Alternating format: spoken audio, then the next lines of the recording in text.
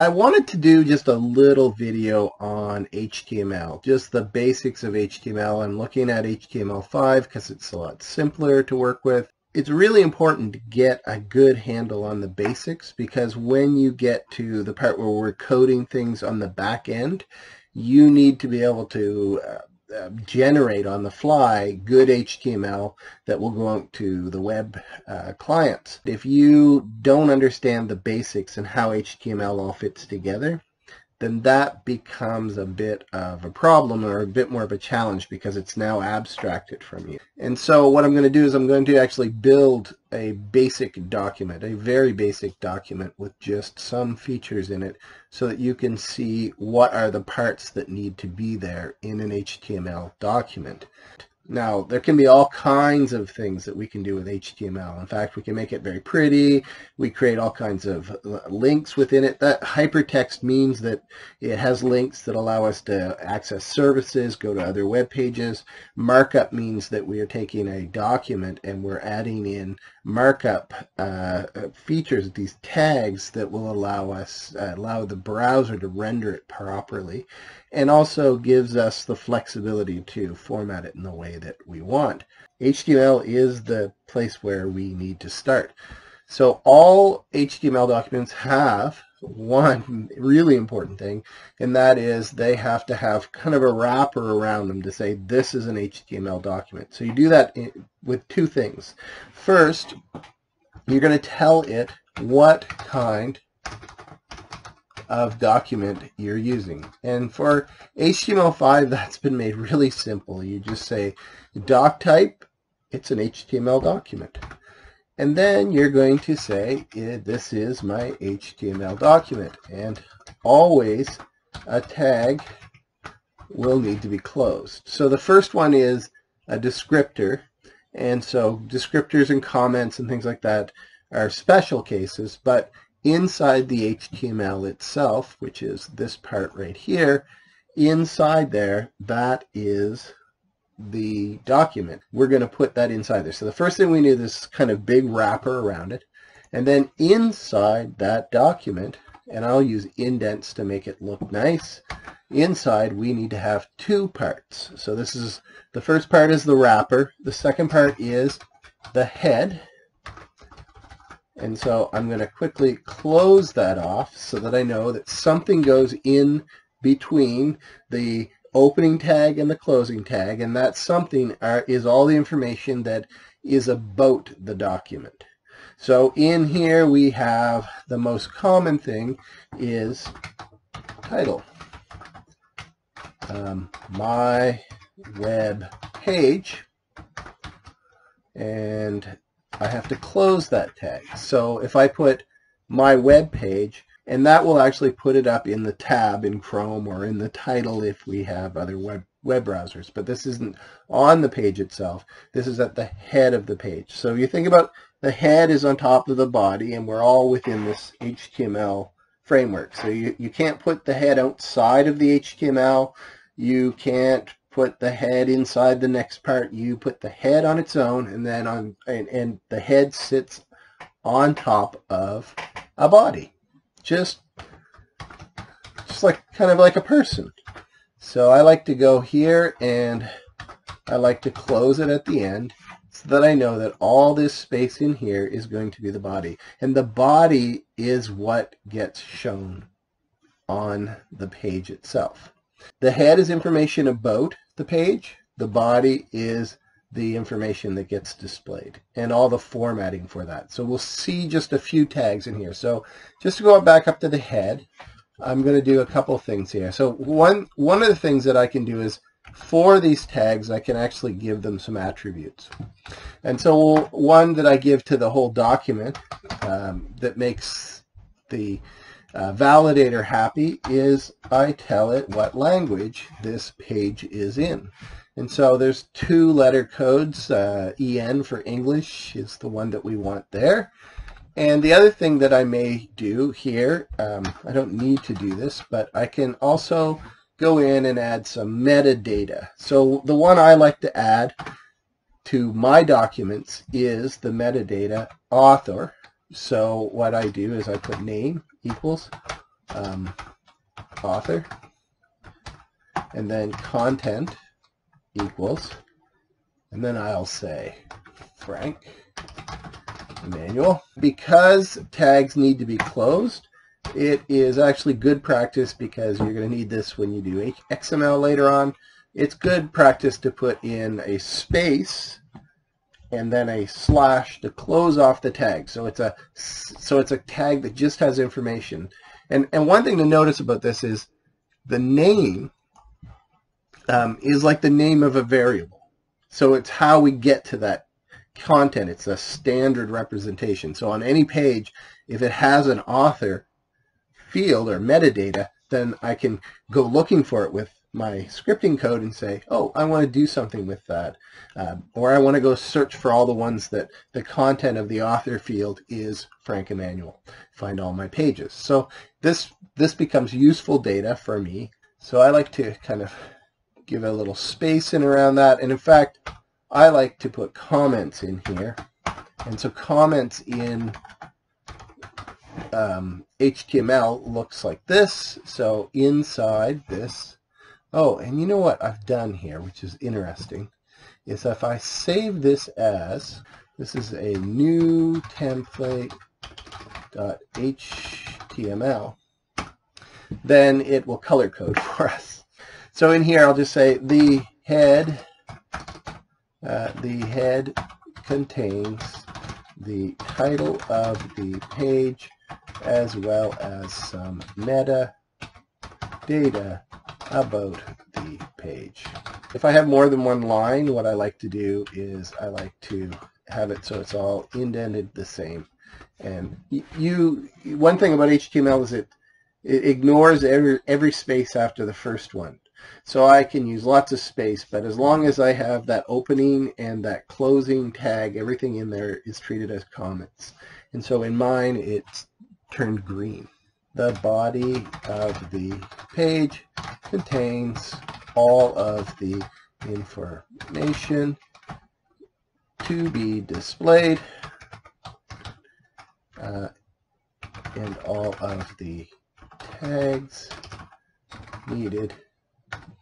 I'm going to go like this to make it nice, needed to format the information.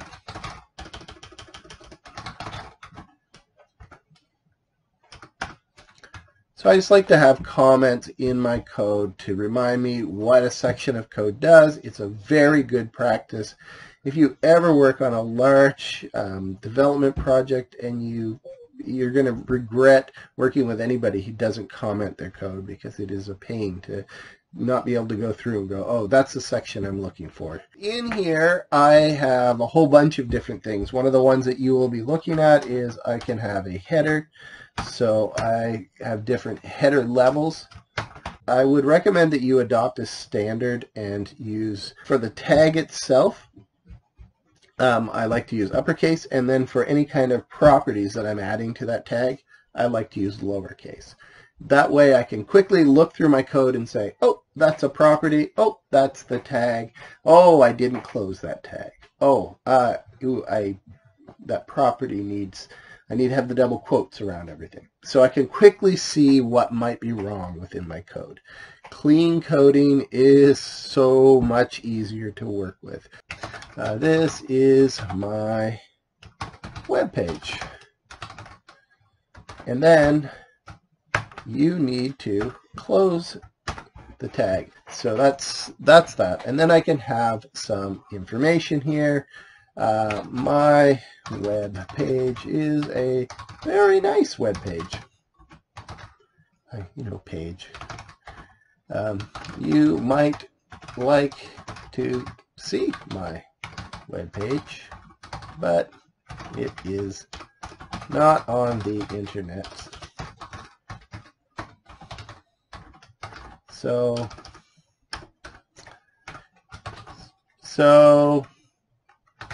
that is a bit of a problem. Now I'm doing this, because I want you to see something, that even though I've spaced this out nicely, HTML is a markup language and only recognizes the first space. So this new template.html. Okay, so notice all of that text that I wrote, even though I put it up, I spread it out, it's all put together nicely. So the thing about it is, that's nice about it, is that I can spread on everything and make it very readable for me as a coder. But when it renders it, I have to remember that it's going to ignore every space after the first one. If I really want to, I have to put some kind of tag in there to move it down to the next line. And so if I do that, you'll see when I regenerate it, sorry goes down to the next line because I put a break tag in.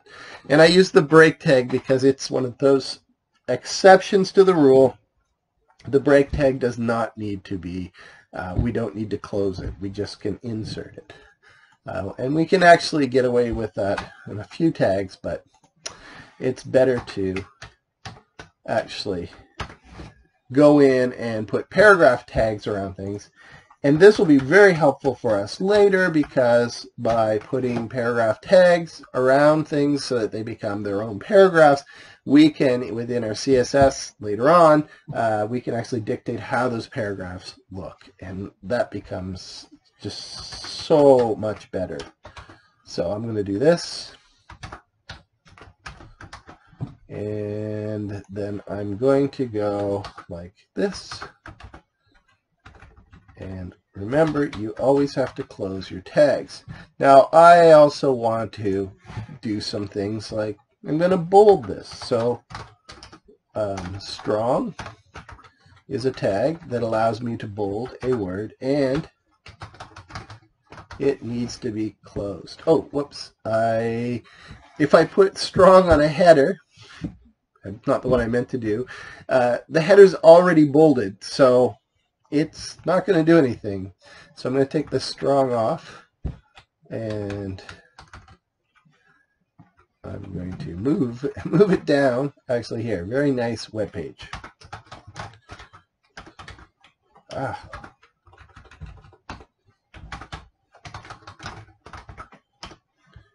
And I'm going to go over here and I'm going to put M, which is emphasis, to another tag, which simply puts it in italics. So let's just save that and take a look at what we have done. You see the paragraph tags move things down. You'll notice the internet is now in italics and web page is bolded. And I can do all kinds of things within basic HTML. If I want to make problem a tag, something, a hyperlink that gets me somewhere, I can say A, which is the anchor tag. So I'm just gonna go like this,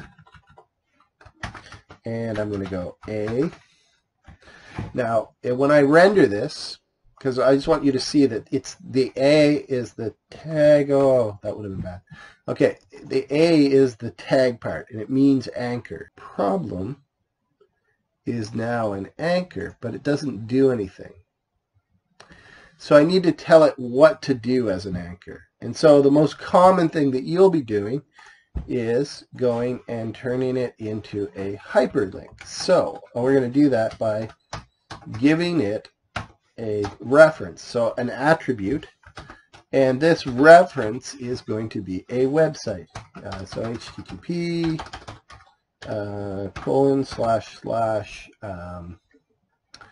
we want to go www.algonquincollege.com. But now you'll see there's an underline, and when we click on it, it actually goes to Algonquin College's web page, which is not really a problem, but it's a problem on there. So just a few things just to get you to see. In an HTML document, you have a wrapper that tells you what kind of a document it is. So, and it will have an HTML and a closing tag at the bottom that wraps around the entire HTML document. And then you'll have within it a head, and the head sits on top of a body. Don't put your body inside your head or your head inside your body. You can't breathe. It just doesn't work. You want to make sure that those things are in the proper order, but those are both within the HTML, so those are the three things you need. And the head is not displayed, although there is a title that we can put at the top. It says My Web Page. That came from the head, the title. And then we have all the content and all the formatting for it. So there's lots of little things that you can learn, tons of tags that you can learn, but that is the basic structure that you need to understand.